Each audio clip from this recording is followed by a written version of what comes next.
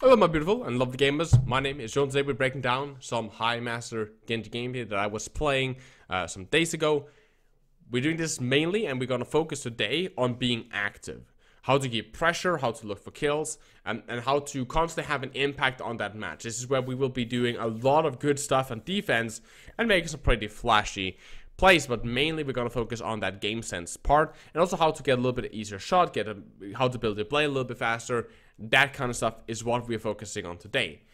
Now, before we start, of course, liking the video always helps against YouTube's algorithm, all that stuff. Commenting down below if you like this, what heroes you want to see in the future. All that stuff do really help out. But I want to address a question that I've seen. I'm currently making some Valorant content, and you guys have probably noticed that I'm posting 4 videos in a row or something similar of Valorant. And am I leaving Overwatch? There's a lot of pros that have been leaving Overwatch. The answer is no. I'm not leaving Overwatch. If I'm leaving Overwatch, I promise I will tell you I still coach contenders. I still have private coaching. I have private coaching currently with a bunch of people. But if you're interested in supporting the channel, supporting me, you can hire me still as a private coach for 50 euros for a 2-hour session if you want to rank up and get better at this game. I still love Overwatch. It's still one of my favorite games. The reason I'm branching out to Valorant is, one, I love the game. It's so fun. It's satisfying. It's what I like. I think that it really hits the tone between Counter-Strike and Overwatch, for me at least, because I'm already like the Counter-Strike gunplay, but there's also add the abilities, which just makes the game more fun, at least from my point of view. But even more so, it's also for stability of the channel. I've been talking about this, and if you're an old school viewer, you already know this, that I've been trying to branch out to games like Battlefield or Call of Duty for a very long time, because I love FPS games. I don't, on purposely, I have not branded myself as Jonal Overwatch. I'm Jonal Gaming because I love all types of games, especially FPS. However, Overwatch has been my thing because I coach it professionally. I play this game the most. It's my main game for a very long time, which has made it very difficult for me to reach out to other stuff. But because you guys have been amazing and supporting me on Valorant, supporting those videos, liking them, and getting them views so they get into the algorithm past some of these bigger blockbuster players, because this is a kind of middle ground between my community and a new open FPS market, it helps me a lot. And it helps the stability of my channel, which has given me anxiety. If I get tired of Overwatch, what happens then? If I'm an Overwatch only channel, you guys most of you don't want to watch Battlefield or Call of Duty content from me. So if I want to branch out to FPS games, I need to choose a game that I really, really like. And then on top of that, I gotta somehow make content that you guys also want to watch. And that's very difficult with an Overwatch demographic. But Valorant seems to be doing really, really well. I love the game, and therefore I'm branching out to other games. But I'm not quitting Overwatch. I promise you that. You don't need to unsubscribe. And if I ever want to quit Overwatch, I will make sure to make a video that I'm tweeting and putting on Discord and so on, talking about if I ever want to do that. Right now, I don't see myself doing that. I'm just also making other video game content. But thank you guys so much for the support on Overwatch, on every other game. So thank you so much. Now, let's do this breakdown. We'll be focusing on a couple of very key things here. As I said, activeness is the main priority. I think the good thing is just to start the VOD and talk about it. So I'm just spamming left door or right door because I know that tanks are mostly pushing out left door. That's what happens in my elo. Almost every single tank that I watch normally likes to push out the left door. So I'm just spamming the right door. It's just a thing. Right here I'm just spamming, keeping up the choke because I want to. As soon as I start seeing this, as soon as I start seeing them, now I have my Rhine here, so I know their push is slow. If I don't see my Rhine up here, I would fall back much earlier because I would be scared to push. But because I saw that my Rhine is here, it's very common that we push up here and try to hold this choke. I back off a little bit slower, right? Because I want to be close, so I, one, can potentially do a dash reset into them. But also, two, if I do stay up here, it's easier for me to hit some of these shots, and it becomes more difficult for them to hit some on me. So that's kind of why I'm playing this close and not backing off super, super fast or burning my dash super fast, is because I want to. It's not necessary for me to burn dash, because there's so much pressure, there's so much beefiness in the front line with the Rhine, and at the same time, I can just, if I need to dash away, I will do it if I, for some reason, get pushed. They don't have snipers or anything like that, so I'm all good. We get a kill onto here. Their Reinhardt fire strikes a car, so I can't deflect it, which is a feels bad, man. And then we continue kiting. Now I'm going to take top of here and just do some poking and try to create some different angles, right? Dropping down in between volleys so I'm not as easy to track actually does a lot. That little drop where I still continue wall climbing is really good. Of course, dropping behind cover in between my reloads and in between healing waves are pretty good. Anti-nade comes out. Notice how close I'm playing. Of course, I would have liked to be up here at this point. Right? I would like to be on this high ground, not this low ground. But it just happened so that the enemy team is pretty smart, and they saw that I got pushed down from the high ground. I had to reload. I had to wait to get healed and so on, while I still wanted to keep pressure. And before I got to rotate back to my wall, they pushed. You can say that this might not be the most optimal thing to ever done. I should probably have landed closer to the wall or something like that. But in my head, it does not matter, because I'm still off-angling. I'm still maintaining, even though it's not a safe off-angle. It's much easier to remove me from my off-angle. It's still an off-angle. These two positions right here, when my Reinhardt is here, and their Reinhardt pushes like that, these two Genji positions are both off angles. I still do, if this Ryan tries to push into mine, I still get off angle here. I can still reach his backline fairly easily. I can go up very, very close and reach into this area where they will be active, and a lot of people will also be active right here. So I still get it. It's much easier for them to remove me. They can send a Zarya to run me down, and I have to back off at that point, right? So it's much easier for them to remove me. They can use a McCree to start shooting at me and taking me low, so I have to, again, disengage this angle. But it's still an off angle. I still keep my pressure, and that's the important part, is for me not to do this, not to stack behind my Rhine. If I do that, then there's a very big chance that I can't do follow-up. I lose a lot of effectiveness over here. I lose a lot of overview about what's going on here. So I lose a lot of vision and information. And if my Rhine for some reason got pushed, I was supposed to back off, just because sometimes they trade with their hammer and give space to minimize damage output on themselves, then I would be stuck here because I can't advance into this Rhine. Furthermore, losing me accessibility to this area to force out attacks onto their backline in case somebody gets low. So I lose targets. At that point, I can only target the Rhine, maybe the Zarya, right? From this angle over here, if he gets pushed, it doesn't really affect me as much if there's an opening here, as I can potentially pressure in on the backline or continually hammering this Rhine, stopping him from pushing my Rhine backwards, as I would be dealing a lot of damage onto him. So just a positioning talk, because I've been covering off-angle, gotten a lot of off-angling position questions lately on private coaching, so I just decided to kind of clarify. Here, I'll be targeting the Rhine, not the two anti people. Of course, the two antis are also important in my dash here. I will engage this, if you wondered, logically. But I'm targeting mainly the Rhine, because I know that's the one that will be focused. That's the one that's currently being focused by my own Rhine and my own Zarya. So that's why, and I'm focusing currently on this Rhine. Again, we want the easiest kill, right?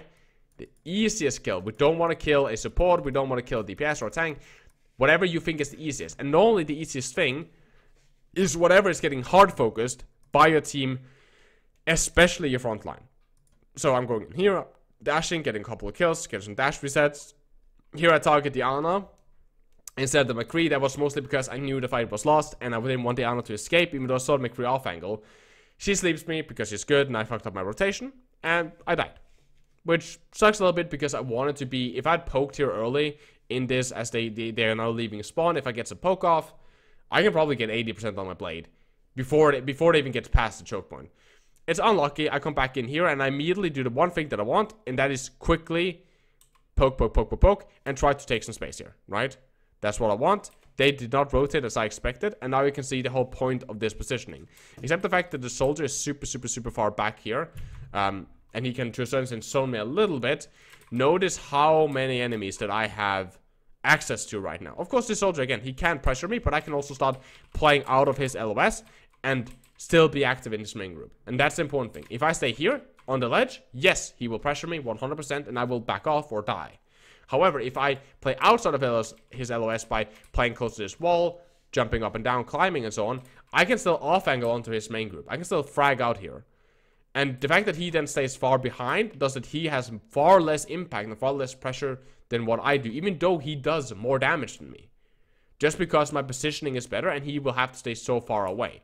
Which again does that I'm actually reducing damage, not just by me dealing it, but I'm also reducing pressure on my main group, because this soldier can't advance that easily. This is just going to be an anti and a bunch of dash resets into it, which is not very difficult to pull off. It's really just reaction time. And this is what I'm talking about being active. I always try to position myself, as you can see, and if I go back to when I come back here for spawn and played in a full duration, because I'm pausing a lot here, I'm always trying to keep pressure. From start to finish, I'm always looking first for always being in position so I can dash and get kills. If not, then I'm trying to deal physical health damage. And if not, then I'm breaking shield. In that order, right? So here I saw an opportunity and I immediately went in and took it, right? And that's the important part. Constantly keeping that pressure is very, very important. Now, I have Blade now, so I want to burn this as fast as possible. And I'm scared that they have beat, because our Lucio has beat. I don't know how good their Lucio has been doing it right now. So I'm taking worst case scenario, even though I thought he might not have beat. I'm still like, okay, worst case scenario, he has beat. I haven't been paying attention to what he's been doing. So I'll focus him, if possible, first with the Nano Blade. So I'm going in here, looking for an opportunity. They advanced a little bit too far. The creep got low. The creep got picked, meaning no stun. And then I went in, right? The stun was the win condition. So I was either going to wait for communicating with Masari to get a bubble, or I wanted to wait until I saw a McCree flashback come out. But because he got picked, it's a free engage, right? Always think about those lose conditions, especially since there's so many McCree players now in the lobbies. Always look where he is. Always look how he can use the stun. Try to do something that can also be landing with your dash still up when you have Blade, deflecting at him to make him shoot deflect at your Blade, and then dashing, right? They get a graviton off here. I can't follow up on their graviton, and I'm gonna actually go in and try to get something out of it, which was pretty bad, and die because of it. That is me tunnel visioning. There was comms on the fact that our Zarya was supposed to grab early, and we still got grabbed. It was too far into choke, and I couldn't do a follow-up. If we had let them a little bit closer in, and I had been on the high ground, I could potentially have done something there. I should definitely not have tried to pressure there. But that's how it happens, right? I did a judgment call, was hoping for a outcome that did not happen, and got shattered because of it, and that lost us. I'm running in here because I know that we have time for respawns, right? So again, I just want that ult charge. That was a couple of seconds off, but it was also some ult charge, which I probably could have maxed a little bit better if I had targeted the Reinhardt. I could probably have done something more with my ult charge, but it doesn't matter. I died, I got a little bit ult charge of it, but I'm still back here early, so it didn't really matter that much that I died there, because I knew my respawn was going to be fast enough. Now we're coming out here, and again, I'm just starting to pressure. I know I can't get a kill here. My team is not with me. I'm checking where my team is, looking behind me. That's a pro tip. Please start doing that. Outside of that, I'm just poking. And this is the stuff when we talk about Genji movement. If you notice how I keep pressure while still disengaging this angle here, I'll slow it down a little bit, right? I start poking. Okay, don't need to slow it down all the way here, right here. Okay, so I don't know really where they are. I tried to shoot at the Ryan. He wasn't there, clearly. Remember, I can't see him through the wall here. I hope this McCree was going to be a little bit closer. He wasn't. I'm just spamming. Right, ducking between my volley. Then I'm dropping here because I was going to deflect some shots back, which she missed. And then I drop like that. Constantly using cover. I'm barely visible at all to the enemy team. Go back up here, getting some more poke on. Constantly targeting HP, right? I'm not targeting shield, I'm targeting health, because I want Blade and I want pressure, right? If I want to target shields, I'll pick a shield breaker. This is me being absolutely fucking aggro, way too aggro, and trying to get a kill, which I should not have tried to get. I should have been punished there, and that's my fault. I did no clue why I engaged at Lucio. It looks absolutely stupid, because I knew I couldn't kill him. But again, keeping pressure, constantly rotating to my high ground, because I don't want to take hammer. Now, our Ryan dies here. I notice that. I'm pressuring, right? Keeping up, looking for an opportunity. And this is where I'm saying it, right? I'm looking for an opportunity here. I'm playing close to my team. I'm like, okay, if somebody gets low, I can follow. This soldier is too far, right? So it doesn't matter that he's low, I can't burn him, right? So I'm like, okay, no opportunity. My Ryan dies. But I'm 88 on Blade because I've been min-maxing my damage, constantly hitting soldiers, constantly hitting everything. That little extra damage, when I hit a squishy, instead of shooting a shield, and I shoot it over the shield and I hit a squishy for a body shot, here and there, is what will win us this upcoming fight. So here I'm playing, look how aggressive I'm going to be playing this. My team is still here. We're still buying time off this card, right? Notice how aggressive I'm going to be. I'm going to jump in front of the Reinhardt, headshot him, take hammer damage, which is fine because I know we have nano. And as soon as they now commit, because I know, and we all know this is not like anything that just happens in Masters. They just gotta pick. They're gonna push, right? They kill our main tank, they're gonna push. So I'm gonna dash, nano blade, backline. Because the backline is bad. And they, we won, we killed the Ryan. Let's just W into them and see what happens, right? Should have deflected that fire strike, get a third kill. And that's a 4K. And that's because I constantly been min-maxing and staying active. Here I'm, even now, even though I'm playing against 2 hitscan, I'm still like, yeah, I'll poke, right? I'll poke. I see my Ryan is coming back here. I'm just trying to poke, take them out, make them low. I forced out the soldier's immortality field because he saw me peeking against him, so he dropped immo because probably he thought I was going to engage. And that did that he has to disengage the cut. Deflecting the fire strike, getting some extra damage in, and now we reclaimed. Them getting that pick got the card from here to here. That's what they got out of it. From getting that 1 pick, and they burned their nano on it. That's pretty good. They also burned their shadow, I believe, right?